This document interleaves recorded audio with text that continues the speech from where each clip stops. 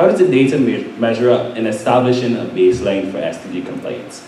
So at the heart of the SDGs, a lot of focus on data and making sure that our targets are being met and that they're being effectively, but what's the baseline? Where are we starting from?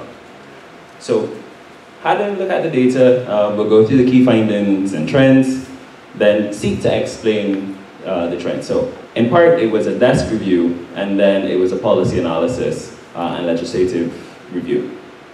So that's where the context for the trends in the data comes from, policy and legislative framework, and other contextual factors.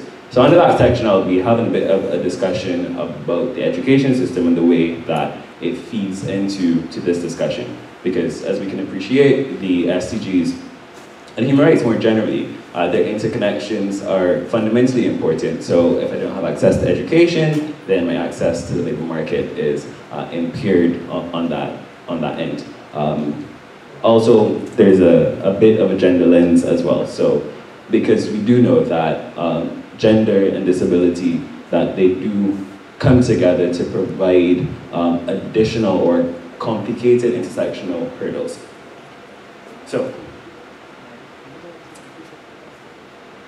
So general overview of Barbados, relatively stable democracy, population of about 280,000, high levels of HDI, so currently 57, peak at 29 on the HDI index. Unemployment currently is about 11.9%. And as it relates to disabilities, and we'll get into it a bit more, there's a very weak legislative framework. There's social protection, and then as it relates to protection from discrimination, the Employment Rights Act is the only legislation really that treats to persons with disabilities. So first, the SDGs, we'll look at the indicators and targets so that we then assess Barbados against that context. So goal 4, 8, 10, 11, 16, and 17, inclusive and equitable quality education, inclusive and sustainable economic growth, full and productive employment and decent work, reduce inequality within countries on the goal 10, and we'll be focusing on 4, 8, 10, and 17 as it relates to the labor market. But of course, we can't have that discussion in the abstract without looking at access to how do I get to work, how are laws made about disability. So we're also then looking at participation throughout all levels of society.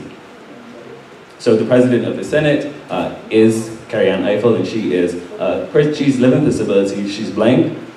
So she's been one of the key advocates as it relates to disabilities within Barbados. Do we have relevant, timely, sufficient, accurate data? The short answer, we don't.